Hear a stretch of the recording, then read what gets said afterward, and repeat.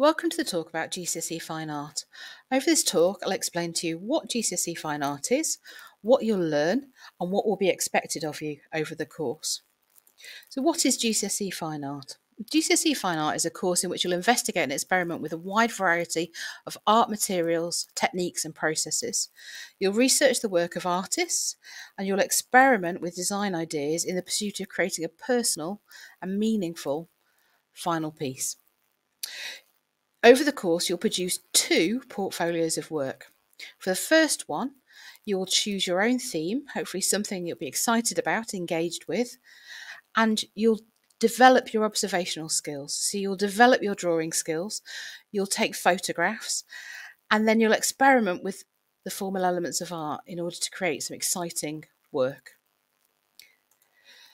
You're going to develop your knowledge of a wide variety of art materials, some that you might choose to master, or you might use a variety of different ones.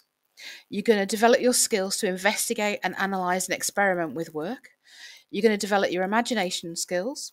You'll develop your research skills and you'll find your place within the art world. What's your work going to be like? And you'll learn how to produce a personal, meaningful response. So skills you will definitely have a go at. Everybody will develop their drawing skills. Drawing skills is a huge part of GCSE art.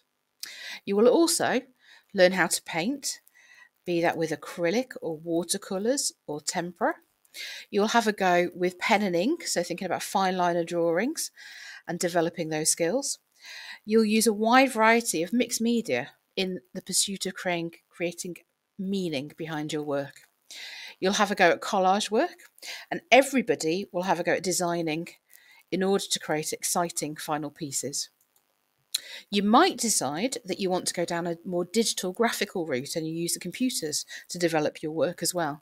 You might use more marker pens, or you might decide you want to work in a more 3D way, developing your sculptural skills using wire or clay or paper. You might want to work in relief, so making something feel more 3D on a flat plane. Or you might even decide you want to create installation work. These might be up to you, and we're happy to facilitate this kind of work. The course is broken down into 2 components. Component 1 is your coursework, and this is worth 60% of your overall GCSE grade. Your coursework project will start in Year 9 and it will end at Christmas of Year 11. You will choose your theme, so it'll be something that you're excited about and you want to investigate, and you will take photographs, you'll produce drawings, you'll look at artists who deal with this theme, and then experiment with a wide variety of media and design ideas in order to create a final piece. Component 2 is 40% of your course,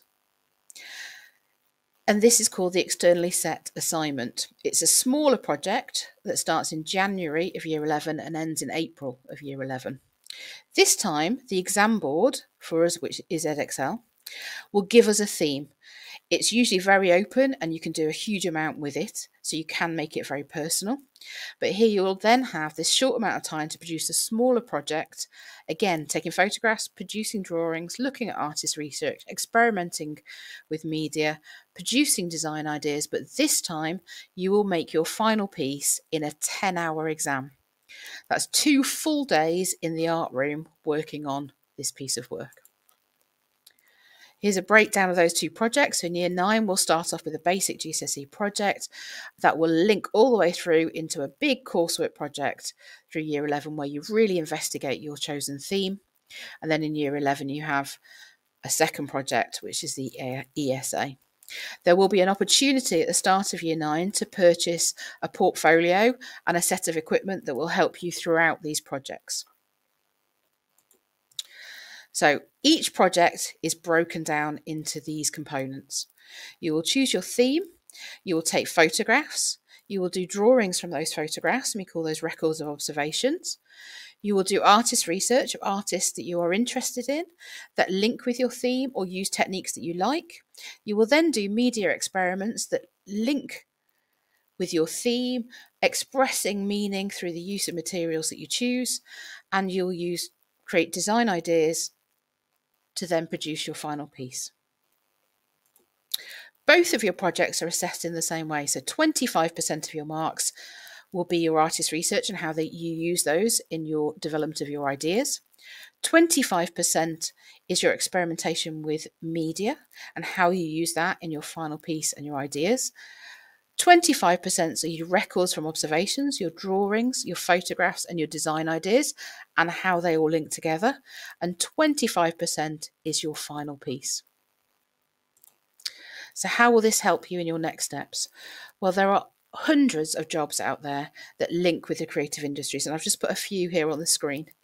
You might decide to continue on with further education and carry on to do an A-level in fine art or an A-level in art and design. You might decide to do a BTEC diploma in art and design and media practice. But whatever you choose to do, you will have 2 portfolios of work that you can take to any interview that will prove your ability and dedication. And this will be great if you decide to apply for an apprenticeship. Good luck.